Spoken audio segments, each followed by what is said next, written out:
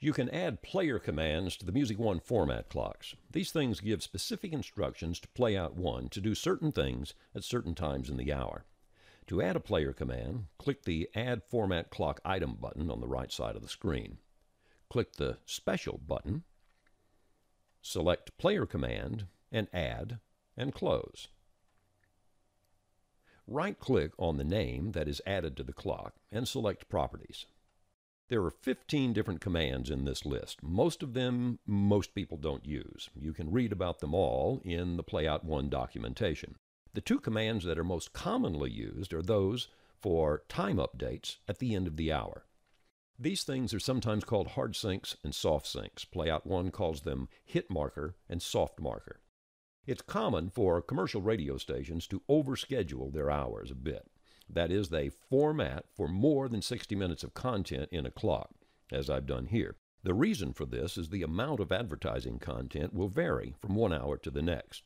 So the music director formats an extra song or two to ensure that the hour won't come up short. I have this clock formatted for an average of 61 minutes of content. Each hour where the clock is used will be a little more or a little less than 61 minutes, depending on the length of the collection of songs that gets dropped into the slots. The commands in Music1 will tell PlayoutONE what to do at the end of the hour. Let's say in 1 hour, an oldie starts at 58 minutes past the hour, and that song is 3 minutes in length. That would have the song coming to an end 1 minute into the next hour.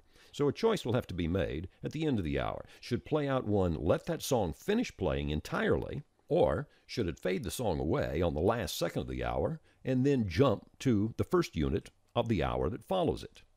I'll add a hit marker here and click on the Start Time tab, and in the nominal time box I enter 59:59.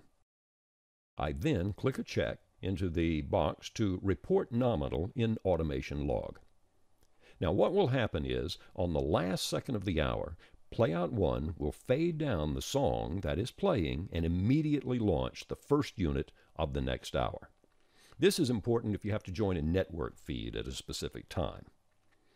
If you do not have to have the next hour start at exactly the top of the hour, then make this a soft sync, a soft marker.